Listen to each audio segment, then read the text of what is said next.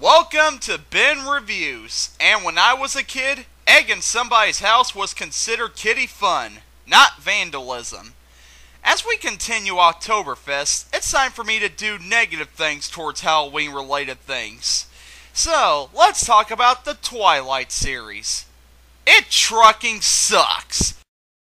Why? Because it took vampires, who for centuries were seen as evil, monstrous, dark, cunning, and mysterious, and made them hairspray-addicted, sparkling love machines that cater to preteen girls who the closest they'll ever get to real love is getting paper cuts for licking pictures of Robert Pattinson. However, for some odd reason, the Twilight series has become hugely popular among said preteen girls who are too lazy to look at a magazine of male pinup models. So, it makes sense the parodies of the series would eventually be made.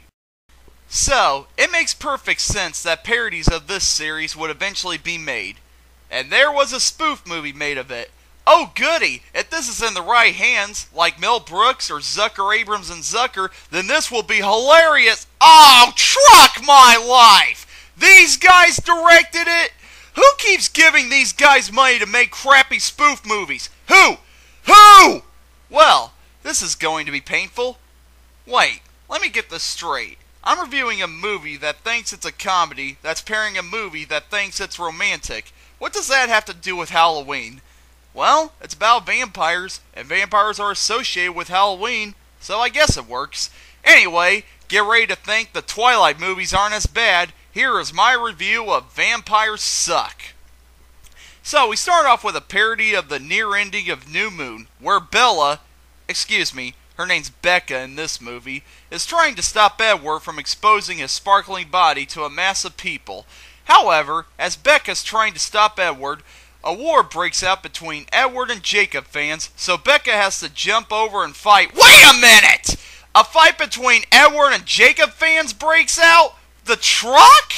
Okay, so this movie is parodying a movie series, but it's also parodying the fans of the movie series it's parodying? How the truck does that work? When you spoof a movie, you don't spoof the fans, you spoof the movie, you trucking idiots! The fans have nothing to do with the movie itself. They're just fans. Oh my gosh, we're only 2 minutes in and this movie is already hurting my head with how moronic it is. However, this movie is just under 80 minutes. So there's more to come. There's more to come.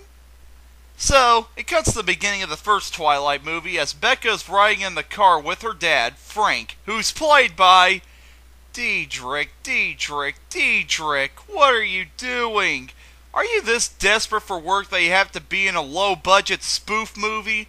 You were in the Drew Carey show. You deserve better than this. Anyway, Becca rides around in the car, and it shows that there are vampires running all around the town of Sporks. Okay, this is where these spoof movies fail. Their jokes are over-exaggerated. When it comes to satire, exaggeration is one of the main aspects that makes satires work. But you can't go too far with it, otherwise it gets ridiculous and unfunny.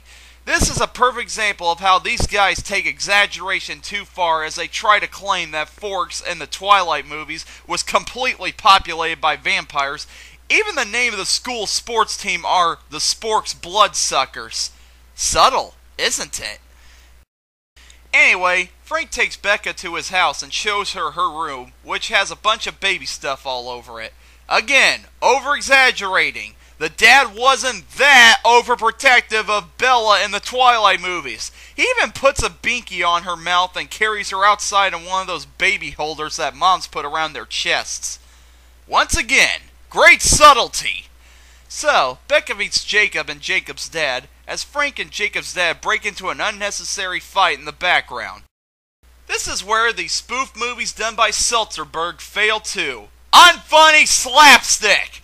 Again, slapstick is my favorite type of comedy, but when it lacks timing, execution, and goes on forever, it's just not funny. Watch the Three Stooges and Looney Tunes cartoons to know how to make slapstick work, you friggin' morons! So, Becca goes to school and gets picked on because she's the new kid. This is the closest this movie gets to a funny joke. but misses the mark completely.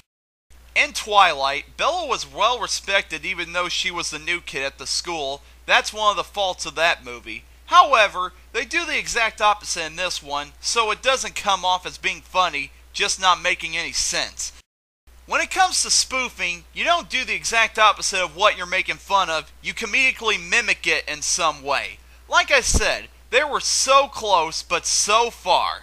So, Becca instantly makes new friends, contradicting the joke they were trying to make earlier as she sits down in the lunchroom and the Solons walk in.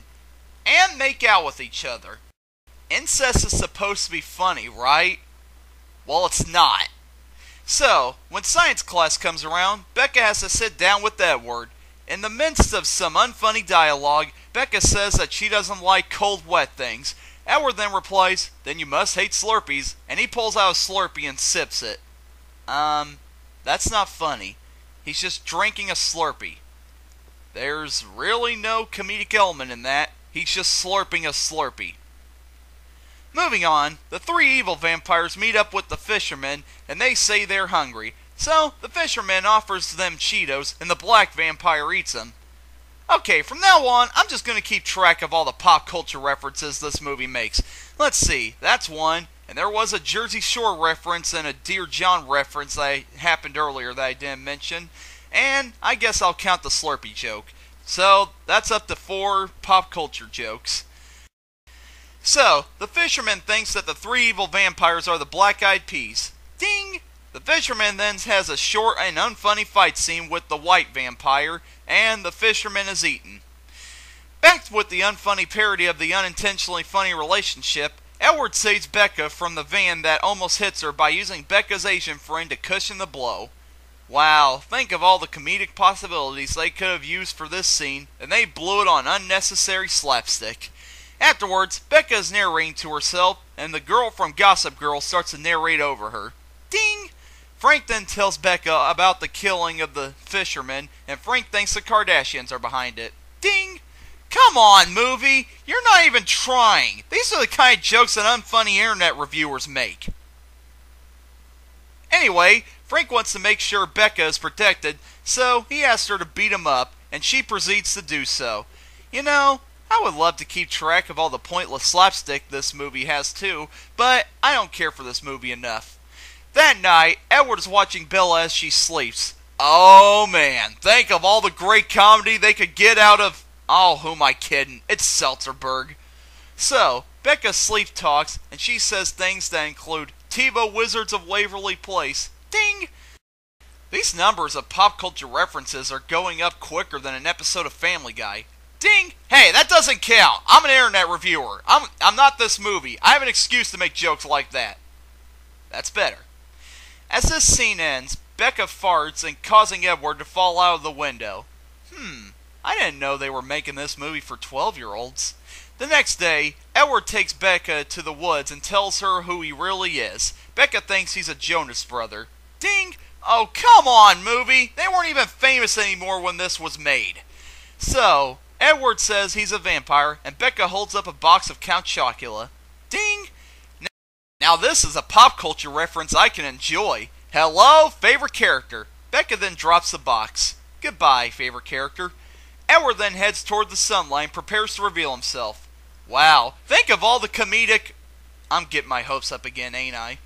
So, Edward goes into the sun and reveals his bling. Ding! I'm counting that. Edward then goes on saying what he does as a vampire, saying he only hunts animals and the Real Housewives of Atlanta. Ding! Edward then asks Becca to the prom. That night, Edward goes into Becca's room and Becca thinks they're going to roleplay, so she puts on an Obama mask. Ding! She soon takes it off as Edward and Becca kiss, but then go a little further. There's nothing else worth mentioning about this scene besides the fact Becca says something about Stephanie Meyer's Twitter page. Ding! I'm counting that as 2 references due to Twitter and Stephanie Meyer. Meanwhile, Frank is pursuing the evil vampires. His pursuit is unsuccessful, as he still thinks it's the Kardashians. Jacob's dad then says he's missing the big picture, and proceeds to hold up a big picture of the evil vampires next to the dead fishermen. I've got nothing. Please continue. So, Edward takes Becca to the Solon house to meet the Solons. Becca then gets a paper cut, and she bleeds in a very over-exaggerated way, causing the Solon family members to go after her. Edward stops the Solons with tanning beds. Just go with it. And in the midst of this, Becca says she never should have partied with Lindsay Lohan. Ding! Not only is that another pop culture reference, but what does that have to do with anything? Becca then rides on Edward's back as Edward's riding a Segway. They talk, and Edward has to go away, so Edward tells Becca not to do anything reckless, and Becca says that she won't date Chris Brown. Ding! Edward rides away, and Becca whines until the bad vampires find her. Becca gets out her pepper spray, and she accidentally sprays Buffy the Vampire Slayer? Ding! Buffy says that she's there to help, and she proceeds to walk away. Yes, I'm going to help you out by not helping you. Seriously, what the truck? So, the bad vampires attack, and Edward comes back all of a sudden and fights off the vampires. Becca was bitten, and Edward sucks out the venom. Wait, since when do vampires have venom? Anyway, he sucks out the venom and leaves again.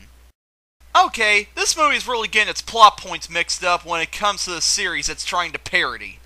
Anyway, Becca mopes for months about Edward being gone. To see how full of angst she is, Frank uses an angst detector, and guess what kind of ratings it has on it? That's right, pop culture references! iCarly, ding! One Tree Hill, ding! 16 and Pregnant, ding! And even Becca's own name is on the detector. That doesn't make any amount of sense, especially for a spoof movie, but I don't give a crap because I'm about done with this movie. Frank says that Becca is full of angst more than the secret life of the American teenager. Ding! Which is something that wasn't even listed on the detector. So, Frank proceeds to tell Becca how much she sucks, so Becca goes out with her friend, and they walk by a movie theater that says, Breaking Dawn now playing? The truck? Okay, so let me get this straight. In this own little world you're setting up where you're trying to parody the Twilight series, the Twilight series exists in it? That is freaking stupid! When you're making a spoof movie, you don't make the thing you're spoofing exist in your spoof. That's not how it works. Could you imagine if in Young Frankenstein, Boris Karloff playing the monster actually walked in on Frankenstein and the monster's dance number? No, you couldn't. You know why? Because Young Frankenstein is a good spoof movie, unlike this freaking piece of crap movie that thinks it's funny by making pop culture references, over-exaggerations, pointless slapstick, and using humor that only people with one too many chromosomes would find funny. Oh, and I almost forgot. Ding! So, as they're walking by the theater, Becca's friend spoils the ending of Breaking Dawn, and the Twilight fans waiting outside get mad for being spoiled. Is this movie trying to imply that Twilight fans are idiots? Twilight is a book series as well, so most of the fans of the movies have read the books and already know the ending. You morons. So, Becca eventually starts to hang out with Jacob. They fix a motorcycle together, and she rides on it while singing a song. Edward appears and says, "Stop singing like Taylor Swift." Ding! Skipping ahead, Becca runs into the black vampire, but Jacob and his pack show up and dance to this. Cable Access, Channel 62 presents Men on Film.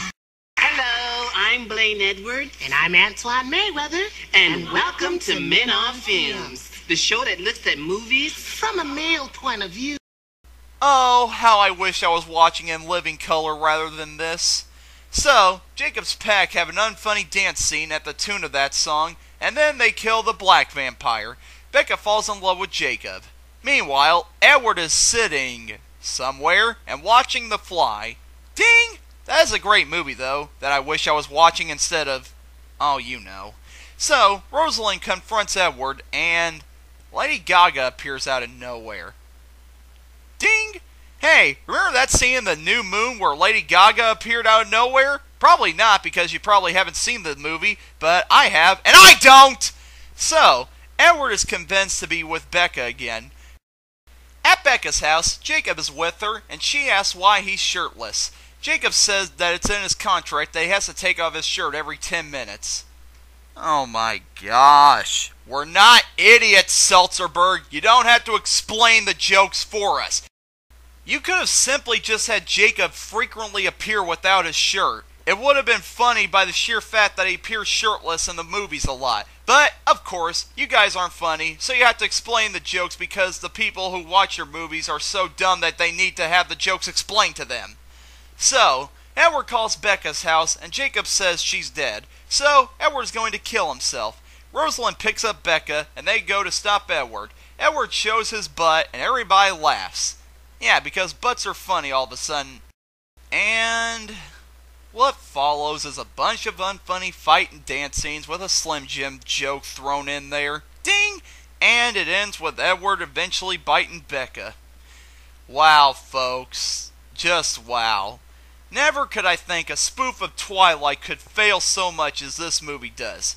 Again, it's Seltzerberg. They don't try to be clever, subtle, or funny. They just throw in pop culture references that aren't funny now, and they're not going to be funny 2 years from now, pointless slapstick that makes me feel bad that I love slapstick, and jokes that take over-exaggeration to a new level. There are so many missed opportunities with how some of these jokes could have been played out in this movie. But again, it's freaking Seltzerberg! So, I really don't think I have to tell my fans this, but don't waste your time with this piece of crap Twilight parody. You're better off just watching the movies by themselves. Though I won't recommend that either because they suck too. Anyway, I'm Ben, and I'm signing out. I'm going to go read the Twishite book series, which are better satires of Twilight than this piece of truck spit movie.